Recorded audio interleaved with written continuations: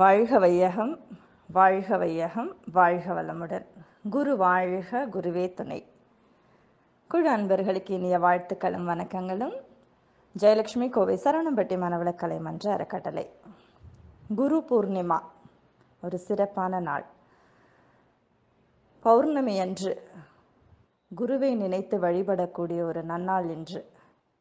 மனவளக்கலை அன்பர்கள் இன்று எவ்வாறு சிறப்பாக இந்த பௌர்ணமியை பயன்படுத்தி கொள்ளலாம் என்பதை பற்றிய ஒரு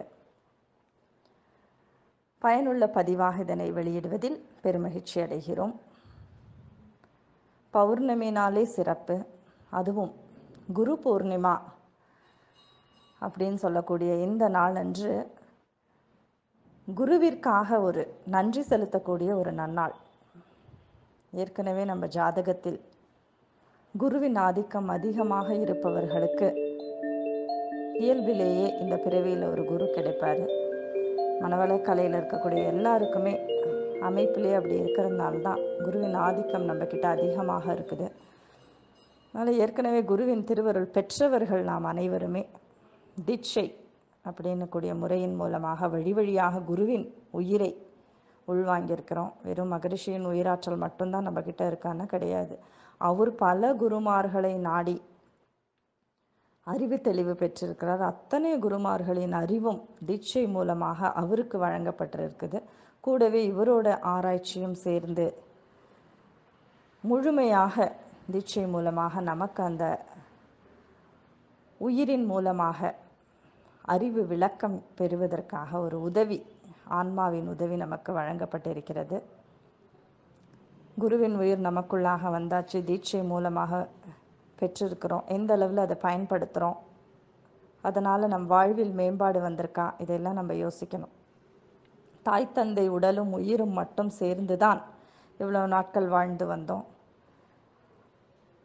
இப்போ உதவி செய்வதற்காக குருவின் உயிர் நமக்குள்ளாக வந்திருக்கிறது. அதை எவ்வளோ தூரம் பயன்படுத்துகிறோம் இந்த பௌர்ணமி நாளில் நினச்சி பாருங்கள். மனவளக்கலைக்கு முன்பு உங்கள் வாழ்க்கை நிலை எப்படி இருந்தது, மனவளக்கலைக்கு பின்பு ஒரு குரு கிடைச்சப்புறம் அது எப்படி இருக்குது? குரு நேராக வந்தாரான்னு கிடையாது. யாராவது ஒரு ஆசான் மூலமாக, ஆசிரியர் மூலமாக, அந்த உருவத்தில், அந்த உடலில், அந்த குரலில் வந்து அவரோட கருத்துக்களை சொல்கிறார்.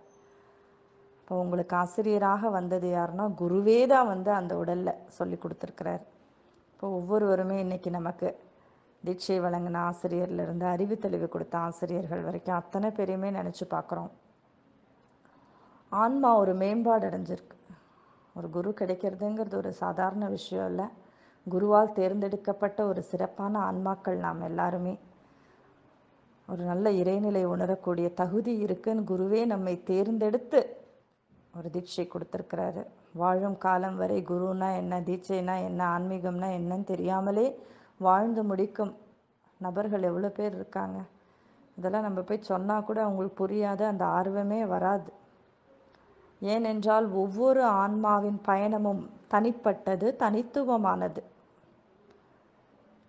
நிறைய மனவளக்கலை அன்பர்களின் இயக்கமே தான் மட்டும் வந்துட்டோம், தம்ம குடும்ப உறுப்பினர்கள் நிறைய பேர் இதில் கொண்டு வர முடியல. எல்லாம் நான் நினைத்து ஒரு மனிதரை மாற்ற நினைக்கிறேன், அவங்கள இதுக்குள்ளே கொண்டு வரணும். அதெல்லாம் நடக்காதுங்க. அந்த ஆன்மாக்கு அந்த தேடல் இருக்கணும். அந்த தேடல் இருக்கிற ஆன்மாக்கு தான் அது கிடைக்கும். அதனால் அந்த வீண் முயற்சியெல்லாம் கைவிட்டுட்டு நமக்கு அந்த வாய்ப்பு கிடைச்சிருக்கா, அதை வச்சு எப்படி நம்ம முன்னேறலான்ற ஒரு தெளிவு நிலை நமக்கு வரணும். பௌர்ணமி அன்னைக்கு இந்த குரு பௌர்ணமி, குரு பூர்ணிமா அப்படின்ற நாளை ஒரு விழாவாக நம்ம கொண்டாட இருக்கிறோம். இன்று நம்ம என்ன செய்யலான்னா, பஞ்சபூத நவகிரக தவம் செய்து, இன்றைக்கி மத்தியானம் 12 மணிலேருந்து ஆரம்பிக்குது. நாளைக்கு காலையில் 11 மணி வரைக்கும் நமக்கு அந்த பௌர்ணமியோட டைம் இருக்குது. இந்த டைமுக்குள்ளே நீங்கள் நல்லா ஆன்மீக மேம்பாட்டுக்கு பயன்படுத்திக்கோங்க. பஞ்சபூத நவகிரக தவம் ஏற்றுறோம். குரு அப்படிங்கிற கோள் மேலே அதிகமான நேரம் மனதை செலுத்தி தவம் ஏற்றுகிறோம். ஏன்னா குருவின் ஆற்றல் இன்றைக்கி முழுமையாக நமக்கு கிடைக்கப் போகிறது. சங்கல்பம் செய்ய தெரிந்தவர்கள் இன்றைக்கி மத்தியானம் 12லேருந்து நாளை காலையில் 11 மணிக்குள்ளே நீங்கள் சங்கல்பம் செய்து உங்களுடைய வாழ்வின் மேம்பாட்டிற்கான எண்ணங்களை வலுப்படுத்தி கொள்ளலாம். மேலும் குரு கொடுத்த கலையை எவ்வளோ தூரம் நம்ம ஃபாலோ பண்ணுறோங்கிற ஒரு அகத்தாய்வு இன்றைக்கி நம்ம செய்கிறோம். நானும் ஒரு மனவளக்கலையில் பேராசிரியராக இருக்கிறேன், எம்ஏ முடிச்சிருக்கிறேன், பிஎஸ்சி முடிச்சிருக்கிறேன், இவ்வளோ வருஷம் அனுபவம் இருக்குது. அதெல்லாம் வேலைக்கே ஆகாது. எவ்வளோ தூரம் அப்ளை பண்ணியிருக்கிறீங்கன்றதில் தான் உங்கள் வாழ்க்கையில் மாற்றம் வருமே தவிர இந்த பெத்த பெருமையில் ஒரு பிரயோஜனமும் கிடையாது. இவ்வளோ நாள் எப்படியோ போயாச்சு, விட்டுருவோம். இந்த குரு பௌர்ணிமா நாளில் ஒரு சபதம் எடுப்போம். குரு எனக்காக கொடுத்த கலையை, என்னை நம்பி ஒரு கலை கொடுத்துருக்குறாரு, அதை நான் கரெக்டாக செய்வேன். உடற்பயிற்சி செய்யுங்க, தியானம் செய்யுங்க. காலையில் பயிற்சி செய்யாட்டி கூட உணவு எடுக்காத வயிறு காலியாக இருக்கக்கூடிய ஏதாவது ஒரு நேரத்தில் ஒரு பயிற்சி செய்திருங்க. தியான முறைகளை பண்ணுங்கள். துரியாதீத தவம் நல்லா பண்ணுங்கள். குருவின் உயிர் கலப்பு ரொம்ப சிறப்பாக இருக்கும் துரியாதீத தவத்தில். அதையெல்லாம் ஏற்கனவே உணர்ந்த ஒரு ஆன்மா நமக்குள்ளே இருக்குது. கொஞ்சம் முயற்சி செஞ்சால் நம்மளை கூட்டிகிட்டு போகும். ஆனால் ஒரு முயற்சியுமே எடுக்க மாட்டோம்னு நம்ம இருந்தோன்னா யாராலையும் நம்மளை காப்பாற்ற முடியாது. அதுபோல் துரியாதீத தவம் அதிகாலை நாளைக்கு பிரம்ம முகூர்த்த நேரத்தில் எழுந்திரிச்சு நீங்கள் செய்யுங்க. ஜீவகாந்த பெருக்க பயிற்சியில் கண்ணாடி பயிற்சி தெரிஞ்சவர்கள் குறிப்பாக செய்யுங்க. அதுலேயும் குருவின் உயிர்கலப்பு உங்களுக்கு நிறைய வருது. குருங்கிற கோள் மேலே மட்டுமே மனதை வைத்து அரை மணி நேரம் தவம் செய்யுங்க. பொன்னிறமான கோள் குரு, அது பொன்னிறமான காந்த அலைகளை வீசிக்கொண்டுள்ளது. அந்த காந்த அலைகள் நம் மூளை செல்களோடு மிக நெருங்கிய தொடர்புடையது. அப்போ தவத்தை செய்கிற மாதிரியே நீங்கள் உட்காந்து இட தூய்மை, அருள் காப்பு, அன்னை தந்தை ஆசான் வணக்கம்லாம் சொல்லி குருவை மட்டுமே நினைத்து, அந்த கோளை மட்டுமே நினைச்சு பொன்னிறமான கோளாகவே நீங்கள் மாறும் பொழுது பொன்னிறமான காந்த அலைகளை உங்கள் உடல் ஈர்த்து கொள்ளும். நல்லா தவம் பண்ணுங்க. நாளைக்கும் அதிகாலை நேரம் முழுக்க இருக்குது, நீங்கள் நல்லா பயன்படுத்துங்க. நல்ல அகத்தாய்வுக்கு இந்த நாளை பயன்படுத்துங்க. முடிஞ்சால் மௌனம் போடுங்க. ஒரு 2 மணி நேரமாவது குறைஞ்சது ஒரு மௌனம் போட்டு உங்களை பற்றியே நீங்கள் ஆராய்ச்சி பண்ணுங்கள். நல்லா வாழ்த்துங்க எல்லாரையும், உங்கள் குடும்ப உறுப்பினர்களை, நண்பர்களை எல்லாம் வாழ்த்துங்க. எல்லாருக்கும் நன்றி சொல்லுங்கள் மனமாற.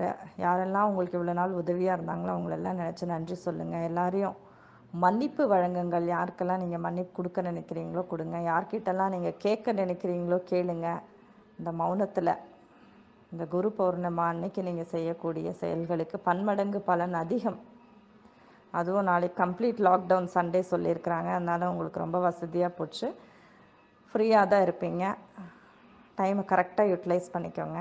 மிகச்சிறப்பாக இந்த குரு பூர்ணிமா உங்களுக்கு திகழட்டும். சும்மா குரு ஃபோட்டோ வச்சு, பொட்டு வச்சு, பூ வச்சு, விளக்கேற்றி வைக்கிறதுனால மேம்பாடு வந்துருமானா இல்லை. அவரோட கருத்துக்களை நீங்கள் லைஃப்பில் அப்ளை பண்ணாதான் மேம்பாடு வரும். அதுதான் குரு காணிக்கை நீங்கள் கொடுக்கறது.